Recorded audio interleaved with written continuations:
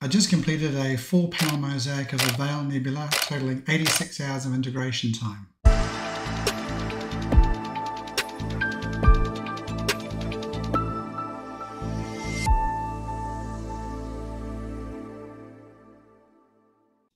Hi everybody, and welcome back to the channel. Well, I thought today I would share with you an image that I did of the Veil Nebula, and as I said at the beginning, it's a 4-panel mosaic. Which was needed because I was using the rig in Spain, and it's got the Stellar Mirror 90mm refractor on it with a focal length of 540mm and the ASI 2600mm Pro on the back. And in order to get, well, to be honest with you, not the entire thing, but most of it in, I needed to do the 4 panels.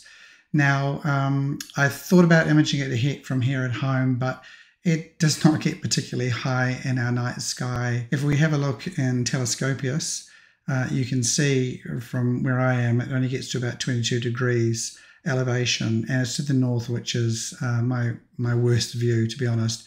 So it wasn't really going to be an option here. Plus, I didn't have any rig set up that was wide enough to actually capture the whole thing even in one frame. I mean, trying to do a mosaic with this degree of elevation and also with the small number of clear skies we get here was not going to be a goer. Whereas if we have a look here and I flick this to Spain, suddenly you can see we're up at 84 degrees and lots of time for imaging. So Spain seemed like the logical place to do this project. And looking in Stellarium from the point of view of being in Spain, you can see it has a really nice elevation above the horizon. And if we just zoom in, here is the Veil Nebula here.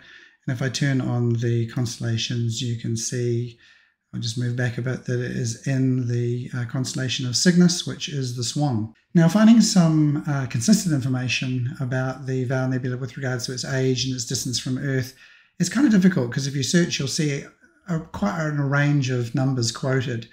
I think originally they thought it was around 1,400 to 1,700 light years away from Earth, but my understanding is that more accurate measurements have put it at 2,400 to 2,600 light years away.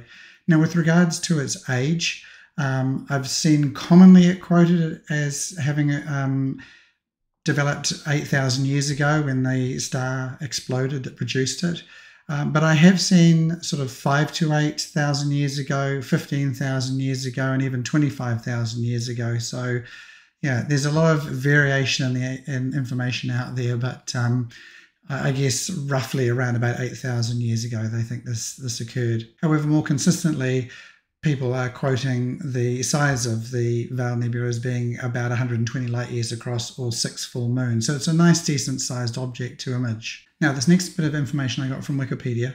Now, when a star explodes, forms a supernova remnant, there's usually some sort of compact stellar remnant left behind, whether it be a neutron star or a black hole, depending on, the size of the original star. And it's been estimated that the star that exploded to produce the Veil Nebula was about 15 to 20 solar masses. And so they thought it would put it more in the neutron star remnant range. So my understanding is at the moment they haven't found a compact remnant that explains the Veil Nebula, but I guess, the search continues. Now, here's a screen grab of an image I got off the Wikipedia, just showing sort of the various individual components of the Veil Nebula that are often imaged separately because of the fact that this object is quite large. So we've got the Western Veil over here, which, contains the Witch's Broom. And we've got Pickering's Triangle here, and then the Eastern Veil over here. And if you're lucky enough to get time to do a mosaic or have a more wide field telescope set up, then you can capture the whole thing as one, which is what my plan was, although unfortunately I couldn't fit in this area down here, and it was perhaps a little bit chopped off the top here. But I was still pleased with the amount that I managed to capture. Okay, so let's jump into PixInsight and have a look at what I captured. I'm going to roughly run through some of the steps of the mosaic process. It's been a while since I've done one, and the last time I did it, I used AstroPixel Processor. This time I wanted to do it entirely through PixInsight. So I actually used Frank's video, that's City Astro, as a reference because he's got a great video running through how to produce a mosaic. So I'll put a link in the description below so you can have a look at that.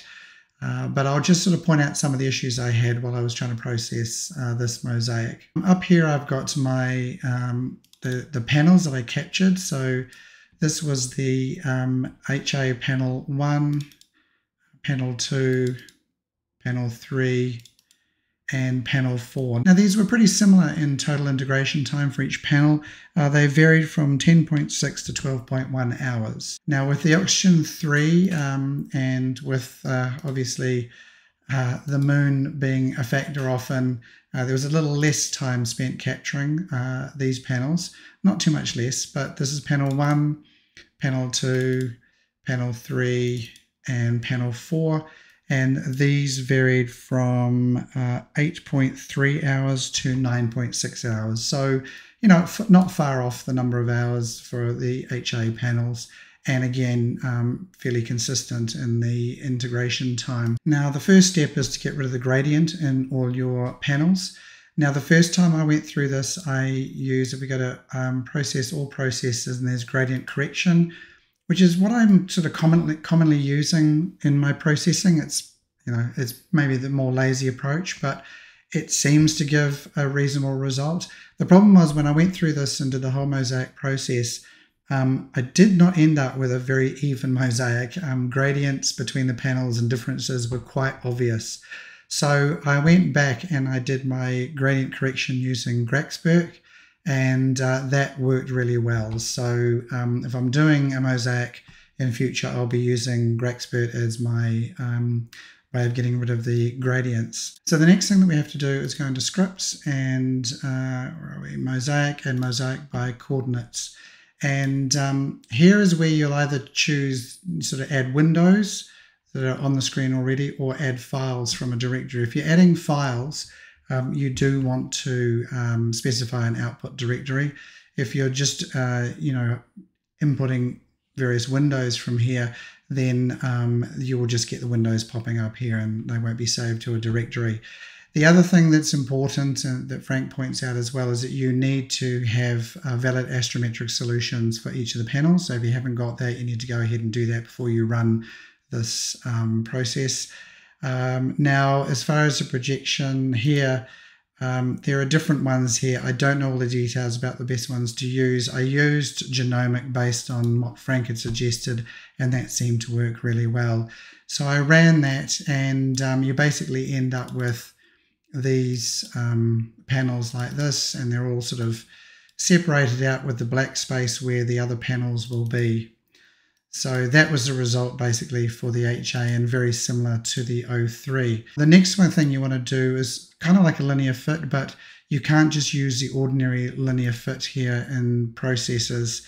You can't use that one. The reason being, my understanding, is because of all this sort of black space around here. So you need to use a script called DNA linear fit. So if we go down to scripts, utilities, and at the bottom DNA linear fit, oops, I've got to have a valid window open, so it'll open it up. Just a minute. Utilities, and back down to here.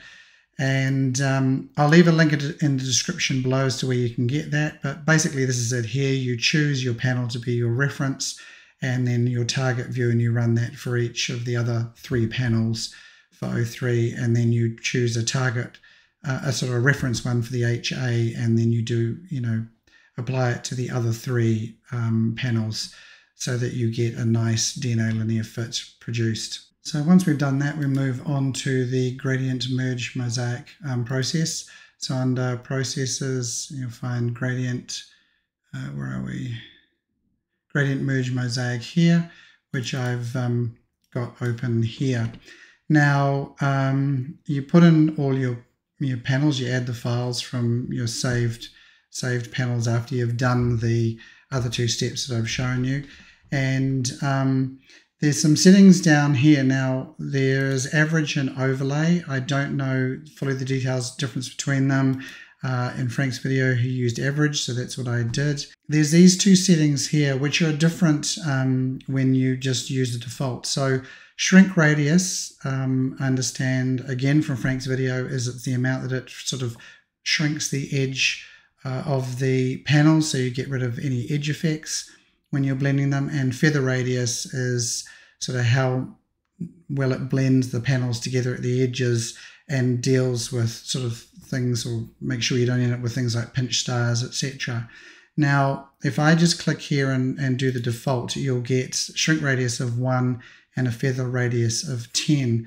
Now, if I run that with the default settings, this is what I ended up with for the HA. It looks like a pretty good result, but then you have a look down here and you can see that there is a sort of an artifact here, and some of the blending's not brilliant through here.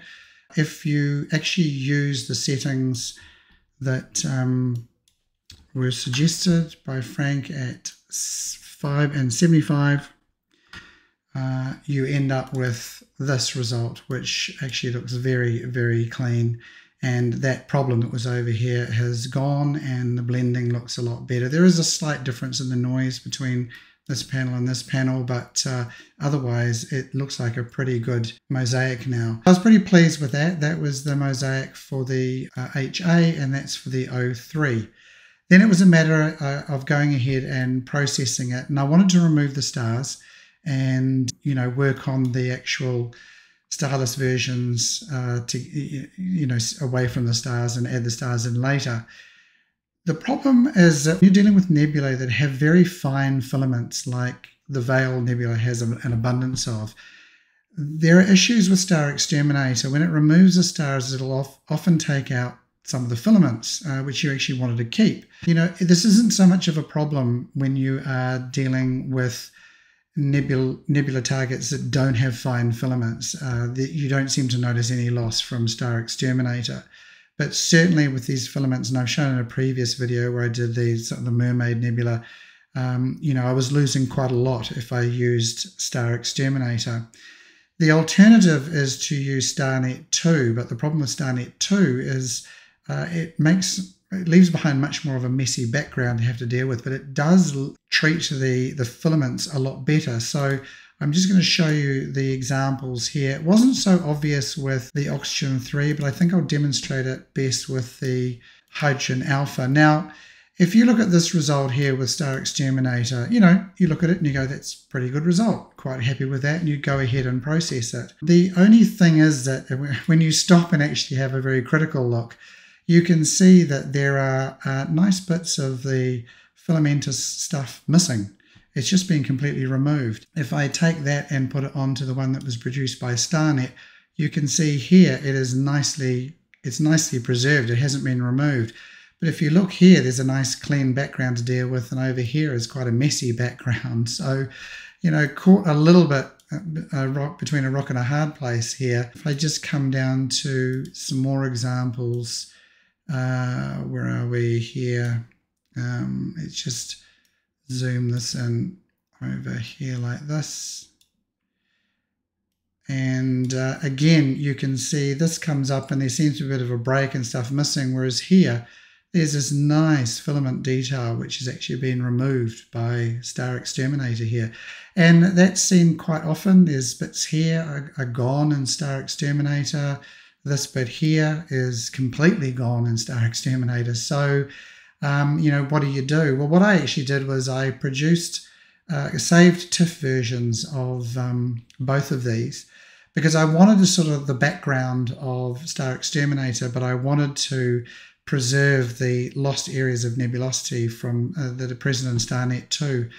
So I did a couple of layers. I had my base layer as being Star Exterminator, and then I put StarNet layer over the top, and then I sort of painstakingly went through and just with the paint tool and a mask put these areas back in. So it's basically a blend of these two images, with the small areas of StarNet 2 showing through in these areas that are missing in Star Exterminator, and ending up with the best of both worlds. I got all the nebulosity kept by StarNet 2, and I got all the nice clean background of Star Exterminator. And this is the result of combining those two versions together. It was a bit of painstaking time going through, sort of going backwards and forwards between the two versions, seeing what was missing and what needed to be blended in from StarNet 2 into StarNet Exterminator, but in the end, I think I managed to get everything. So then I went ahead and processed it further and combined the HA and the O3 filters as an HOO image. I didn't capture any S2. You can capture S2. There is information to be had with the S2, but I decided just to do an HOO and then process the stars separately. You know, there was a really nice detail that I was getting here, particularly these areas of HA right around the outside, and you can see the various components, the witch's broom here. Also, you know, importantly, these areas here, which are really nice filamentous details I showed you in the StarNet and Star Exterminator versions. If I just did Star Exterminator, this wouldn't be here. You know, it was completely gone. So there's quite a lot. If you can spend some time just going through and seeing what's missing out of your Star Exterminator versions and add those back in from a StarNet 2 version, you can get the full gamut of the filamentous material in this amazing looking object. So I'll leave you with the final image. As I said, it was a 4-panel mosaic. It was 86 hours in total integration, which I was able to do from Spain because they have a lot more clear lights than we do here. And yeah, look, hopefully you find something useful in that video. As I said, you know, keep a good close eye on your nebulosity when you're removing the stars with Star Exterminator, particularly if there's fine filamentous detail that you want to preserve. You won't notice it, and you know, if you're doing the Pelican Nebula and things like that, you won't notice any difference. It's not really removing anything, but it's that fine filaments that often go missing, and you may not realize it's gone, and you finish your image and then you find it later. So keep that in mind, and look, until next time, I hope everybody's getting lots and lots of clear skies.